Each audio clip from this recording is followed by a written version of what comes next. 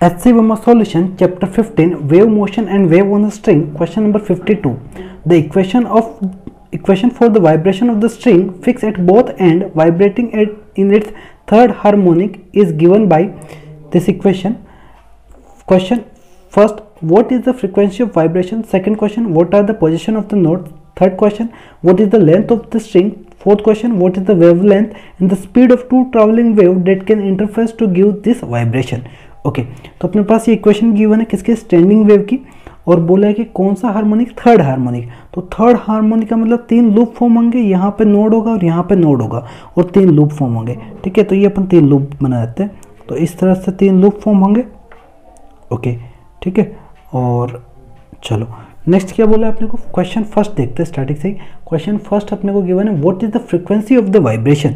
Okay तो vibration frequency पूछा है इस स्टैंडिंग वेव का, तो यहाँ पे फ्रीक्वेंसी निकालने के लिए अपन ये टर्म यूज़ करते हैं। देखो इसको अगर मैं जनरल टर्म में लिखूँ तो y is equal to A sign के एक्स कोस ओमेगा टी, ये आएगा ना। तो यहाँ पे फ्रीक्वेंसी निकालने के लिए अपने को ओमेगा चाहिए, तो अपन ओमेगा इजिकल टू लिख सकता हूँ 600 पाई, राइट। ओमेगा क्या होता है 2 pi nu, 2 pi nu is equal to 600 pi, right.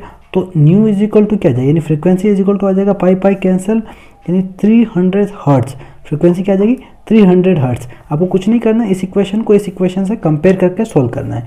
Okay B part में क्या पूछा है, बी पार्ट में पूछा अपने को what are the position of the nodes. तो यहाँ पे देखो पहला नोड तो ये इसको अपन एक्स ले लेते हैं, और तो ये लेंथ एल है अपना। तो पोजीशन सबसे पहले तो एक्स इजिकल टू 0 पे, फिर यहाँ पे नोड बन रहा है, फिर यहाँ पे नोड बन रहा है, फिर यहाँ पे नोड बन रहा है। तो अपने को ये नोड पता करना है कि पोजीशन क्या है। ठीक है, तो सबसे पहले अपन ये फाइंड करने की, देखो ये पोजीशन है लैम्डा बाई 2, राइट, और ये वापस पोजीशन है लैम्डा बाई 2, ये लैम्डा बाई 2। ठीक है, तो ये पोजीशन लैम्डा बाई 2, ये लैम्डा पे, और ये 3 लैम्डा बाई 2 पे, राइट। तो यहाँ पे अपन पहले लैम्डा फाइंड कर देते हैं, यानी मैं के एक्स के यूज़ करता हूँ। तो के इज इक्वल टू कितना है 0.314, तो के इज इक्वल टू दे रखा है 0.314, यानी कि मैं बोल सकता हूँ के इज इक्वल टू क्या था 2 pi upon lambda is equal to 0.314।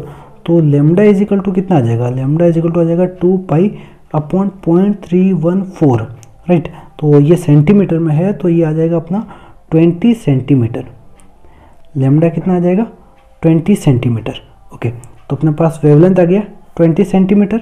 Okay तो देखो अब आपके पॉइंट बताने कहाँ पे नोड होंगे। तो एक तो लेमडा बाई 2 यानी देख 10 सेंटीमीटर पे, ये वापस लेमडा पे यानी 20 सेंटीमीटर पे, और ये 3/2 लेमडा पे, 3 इंटू लेमडा बाई 2 पे, यानी कि वापस 10 यानी 30 पे होंगे। यानी आपके पोजीशन होंगे 0, 10, 20, 30, और ये सब सेंटीमीटर में आएंगे। ठीक है, तो ये पोजीशन मिल गई अपने को। ओके थर्ड पार्ट में क्या पूछा है, सी पार्ट में क्या पूछा है, what is the length of the string.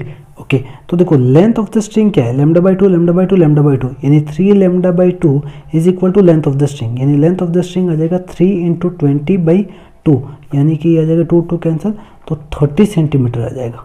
Length of the string क्या होगी 30 सेंटीमीटर। ओके डी पार्ट में क्या पूछा है, what is the length of the string, what is the wavelength and the speed of the traveling wave that can be interface to give the vibration। Okay तो ये किन wave से बना है उनका अपने को क्या फाइंड करना है, वेवलेंथ एंड स्पीड फाइंड करना है। तो वेवलेंथ और स्पीड तो सेम होगा, जिन वेव से फॉर्म होगा उनका वेवलेंथ और स्ट्रिंग स्पीड स्टैंडिंग वेव के इक्वली होगा। तो वेवलेंथ तो अपन ऑलरेडी निकाल चुके कितना 20 सेंटीमीटर।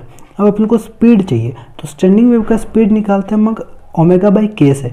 ओमेगा कितना है अपने पास 600 पाई, और के कितना है अपने पास 314, राइट। और ये सेंटीमीटर है, सेंटीमीटर इन्वर्स है, यहाँ पे सेंटीमीटर यानी इसको 1/100 यहाँ आ जाएगा।